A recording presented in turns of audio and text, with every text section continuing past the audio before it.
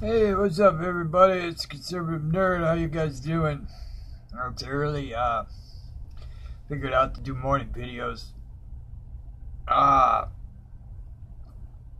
I'm gonna do my reviews for yesterday. I read a bunch of stuff, so if it's great, I give it a great. If it's good, it's a good. If it's okay to fair, I give it a readable. And if it's crap, it's a crap. So we'll get right into it with Batman 36. And this was great. I give it a great. I didn't care that much for the annual. A lot of people liked it. I thought it was okay. It felt kind of bah. It didn't do much for me, but I loved Batman 36. It was funny. It was cool. I love how he handled Tom King handled Superman and Batman. It was really good. I'm loving the Batman and Superman book are probably like my two favorite books right now. So Justice League 34. This was readable. I'm really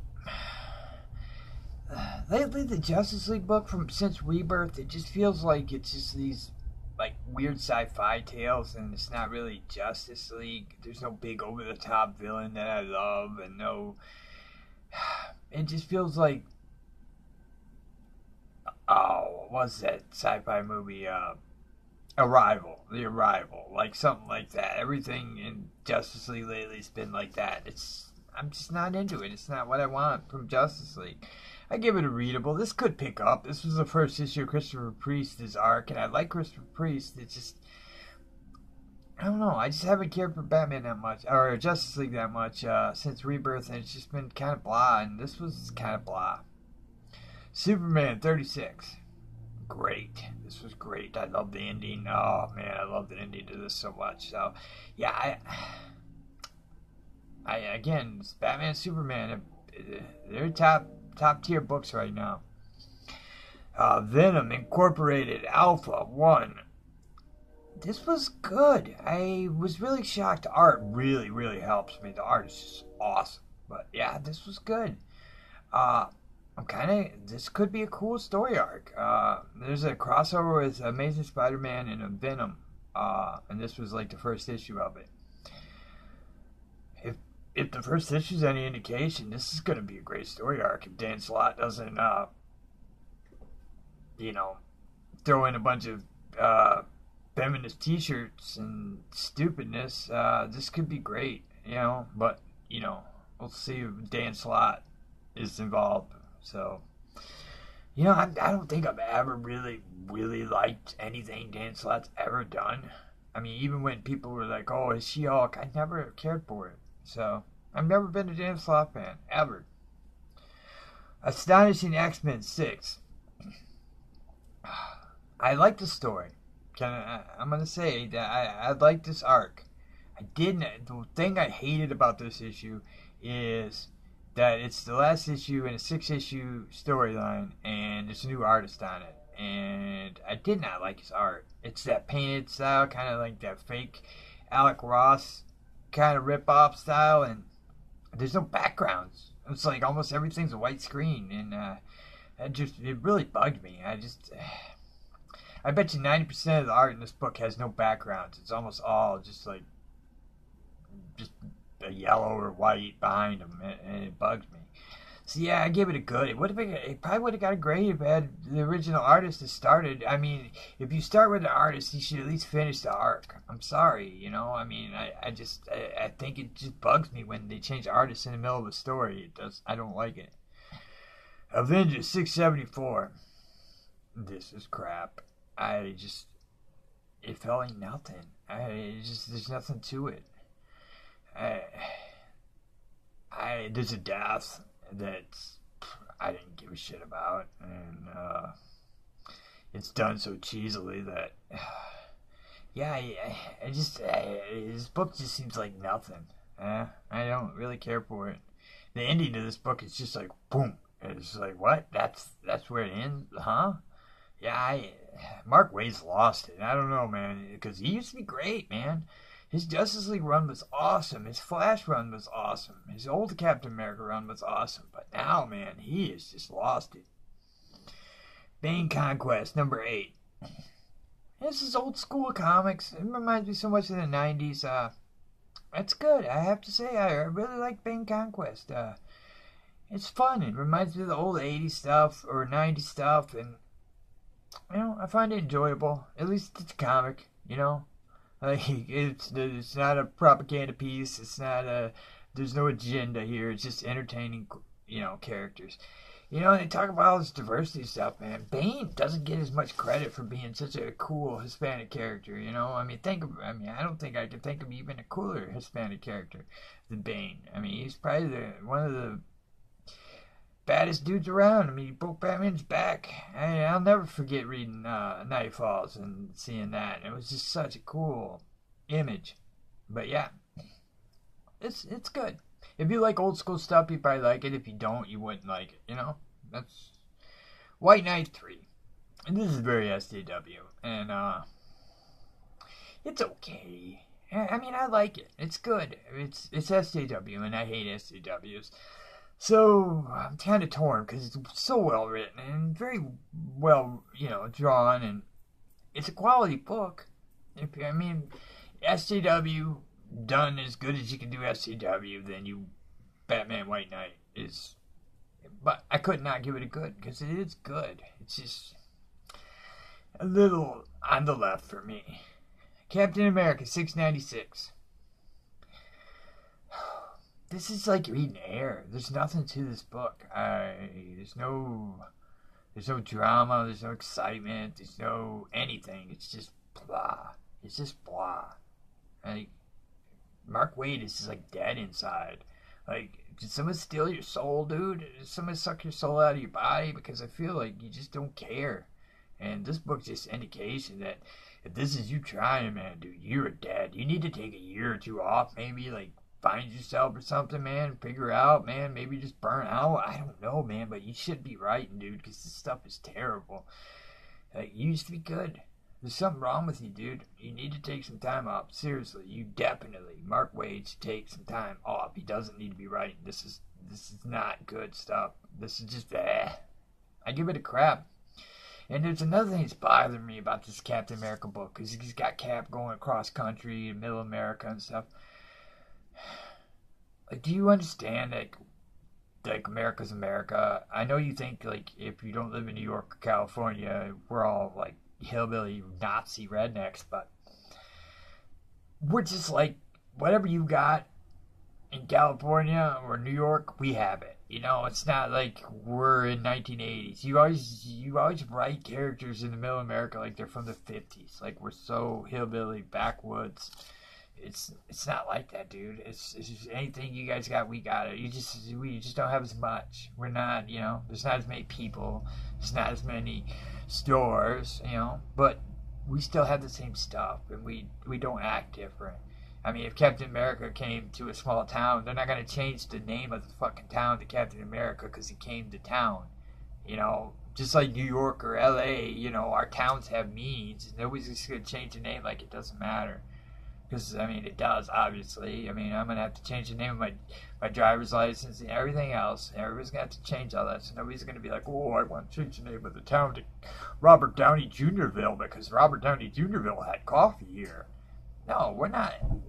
You think we're that, like, insane that we're celebrities? That's you, dude. We don't give a shit.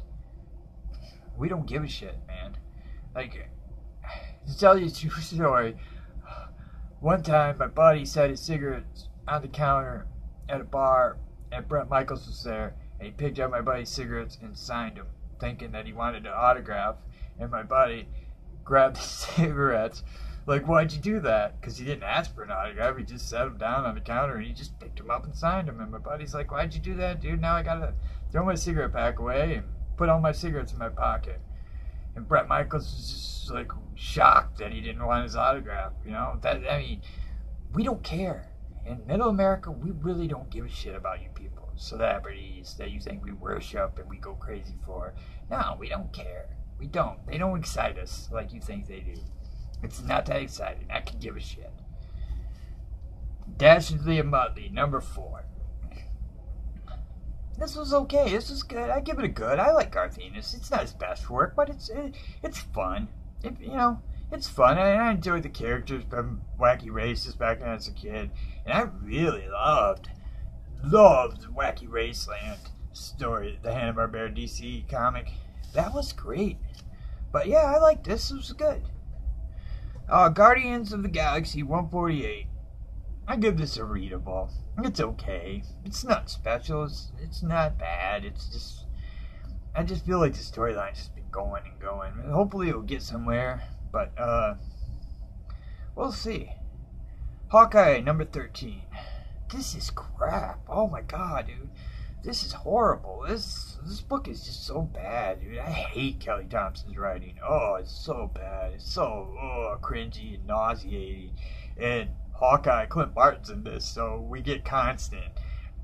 The other Hawkeye. I'm the real Hawkeye, and all this book does is like make him a doofus. Like he gets captured and she's like gotta save him, and like he's just sitting there talking at the dinner table and she's like, "Go me get me trying to kill us, move." She's gotta move him so he doesn't get killed. It's like, dude, he was an Avenger. You really think that this girl is all of a sudden 10 times better than him? I mean, why was he an Avenger then if he's this crappy? Like, I don't get this whole, we gotta build up our diverse characters by destroying the old characters. This is stupid. It's just stupid reasoning. She should just have a different name and be whatever she is. Why make her Hawkeye? She's not Hawkeye. And then you constantly have to say the other Hawkeye and badmouth Clint Barton. It's just dumb. It doesn't make any sense. I despise Kelly Thompson. Everything she stands for. She's just a terrible piece of crap. Iron Fist number 75. This is great. This is what Marvel should be doing. The art's great, the story's great, Sabretooth is in it, and it's great. And yeah, it had a cool ending, and I'm really excited about that. This is a cool book. I mean, I can't recommend Iron Fist 75 enough, man. This is just awesome. This and Cable are the only really, and Venom's been alright, but yeah, and so Iron Fist 75 gets great. Spirits of Vengeance 3 gets a good. It's a pretty solid comic. People like that want a dark Marvel book. This is kind of back to that, and I enjoyed this. They have a few good things there, but it's all buried. It's not mainstream stuff. Like Spider-Man should be good, Captain America should be good, Iron Man should be good. Those books are terrible. Thor should be good. It's terrible. Miss Marvel should be good. It's terrible. Captain Marvel should be good. It's terrible. No, Hawkeye should be good. It's terrible. The books that are good are books that, probably didn't always used to be that good. Spirits of Vengeance, Iron Fist, Venom. I mean, these are the books that are really good right now. Cable. But, yeah, I didn't read Iceman 8. I just couldn't do it. I'm sorry. I'm just waiting for, the buttfuck scene. Because, I mean, it's coming. There's going to be a buttfuck scene. Spider-Man 235. This was readable. It's just blah. I feel like it's so mild and so blah. And not, his Miles is just, Miles Morales, and I'm Spider-Man. It's just stupid. Now this whole thing where he's got this whole thing going on where he doesn't really want to be Spider-Man, so he's not wearing the costume, and why is it two Spider-Mans? Anyways, it doesn't even make any sense. It's so stupid. Like, if anybody can be these characters, then these characters aren't special. You telling us that anybody can be Spider-Man makes Spider-Man really not that exciting. I know why you do it, because you want everybody to feel like they can be Spider-Man. But guess what? If you get bitten by a radioactive spider, you're probably going to get cancer and die. So nobody can be Spider-Man, because it's not real. It's not fiction. So let's just have fun with it instead of this whole anybody can be anybody. It's stupid. It ruins the characters. It's one of the reasons your company's falling. It's because anybody can be anybody. So what's it matter? Why should I give a shit? It's like 90% of Marvel right now is the problem with them is, why should I give a shit? If anybody can be Thor, why should I give a shit? X-Men Gold 17. It's readable. Mark Guggenheim, I don't know. Never, he's okay. I mean, but this book hasn't been very good, man. For this big relaunch, and I'm sure they're paying him a big money. I mean, he's doing all those stupid CW shows, so I'm sure he makes pretty good money writing X-Men Gold, which he doesn't really seem like he even tries very hard because this book is just boring. I didn't. It's okay, but there's nothing really exciting at all in this. I mean, Astonishing was way better, except for the art. I hated the art, so you know. Was there anything great this week? Yeah, Iron Fist was great. Batman was great. Superman was great. Those are all like I've been even Venom Inc. Alpha was kind of.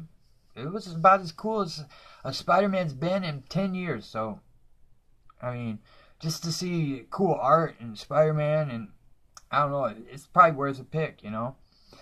But man, dude, Marvel sucks hard. Legacy has been a real downer. I mean, like if you look at the books, they're doing well for them, or at least good, or you know, the B budget characters, and the only reason those are probably doing all right is are written well is because they don't really care. Or not that many people know Cable, so they don't have to change Cable to a woman because nobody, he's not a huge popular character. Same with they don't have to mess with him. The B characters are a little safer than the top characters because they've all been destroyed in Marvel. Like Avengers is a terrible book, Batman or Captain America's a terrible book, Iron Man's a terrible book, Spider Man's a terrible book. Yeah, I mean, if you think any A-lister Iron Man, their books are trash because they had to be redone in STW, and anybody can be them, and then once anybody can be them, then it doesn't matter anymore. I mean, that's really, if anybody can be Captain America, then why would I give a shit? If anybody, when you have too many of them, too, like 2 Hulks or 10 Wolverines, again, why would I care?